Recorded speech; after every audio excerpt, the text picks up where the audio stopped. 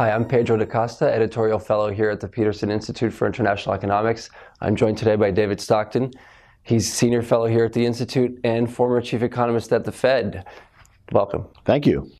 So we have this massive Fed meeting coming up. This is a pretty big decision for someone like myself who's been covering the Fed for a long time. It's going to be likely the first rate hike since June 2006, and of course rates have been at zero since December 2008. Talk a little bit about the significance of the move and how do you expect the Fed to communicate its decision? So it's certainly been a while, hasn't it? And I think finally circumstances have coalesced around conditions that make it, I think, quite easy for the Fed to envision and actually carry out its first rate hike. I think they'll move 25 basis points, as everybody is currently anticipating. If they don't, that will be quite a shock to all of us, including a shock to the credibility of the Fed. But I think that seems like a very low probability event at this point. They will communicate that they're raising 25 basis points, but I think the statement will indicate that they still think that it's going to be a fairly slow and gradual increase in rates going forward. I think it will be more interesting the statement itself is likely to be, relatively uninformative. I think it will be more interesting to see how Yellen communicates the outlook for policy in the press conference. And there, I do think she will continue to adhere and stick pretty close to a message of go slow, data dependence, both those things together. And we'll be getting a new set of forecasts as well, right? And I presume those forecasts will also play into that message. They will, indeed. I'm anticipating maybe a small upgrade to their economic forecast, given that September was sort of in the midst of the greatest concern about the global economy and about its ramifications for the U.S., but very small, modest. And I'm expecting really no change to the median dots forecast here. Some people have talked about perhaps some members of the FOMC wishing to revising down their dots in order to reinforce this message of gradualness. I actually think that would be a dangerous path to go down, and I don't think they'll mess around with the dots to try to manipulate market expectations. They're going to try to give their best shot.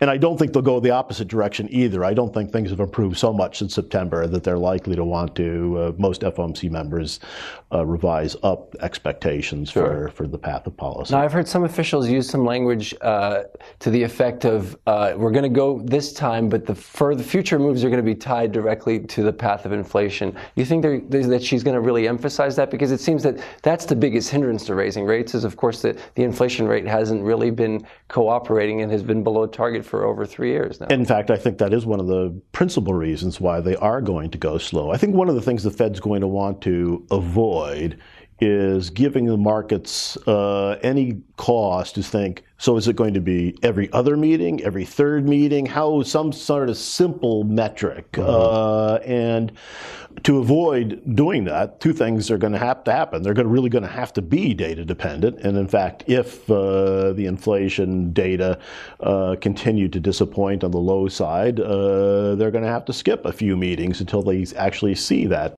evidence that we're seeing more of a pickup in inflation. Likewise, if for some reason we in fact get a firmer readings on inflation than we're currently anticipating, they might need to be prepared to move more aggressively.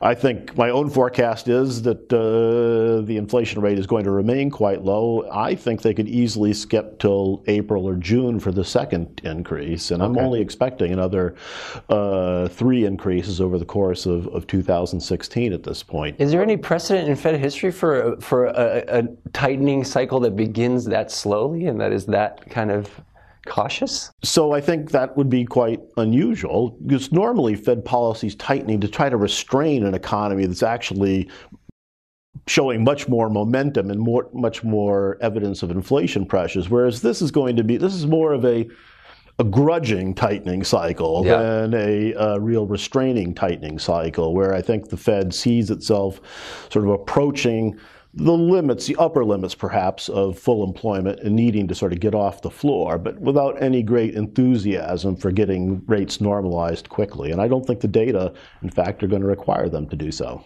And one last question about likely market reaction, both to the immediate decision next week and then following that, because I wonder if there's a risk that the data dependence aspect of it could lead to greater market volatility, in the sense that, with every better than expected jobs number, the market might think, oh, maybe they are going to start hiking every meeting, or the other way around. Is there that risk? And how much of the immediate tightening is priced in already?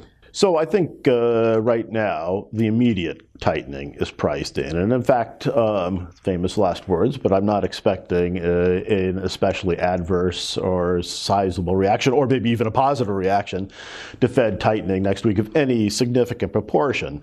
I do think you put your finger on what is likely to be happening going forward, which is I do think there's going to be more volatility. So far, the markets have really been so focused on the timing of the first rate increase.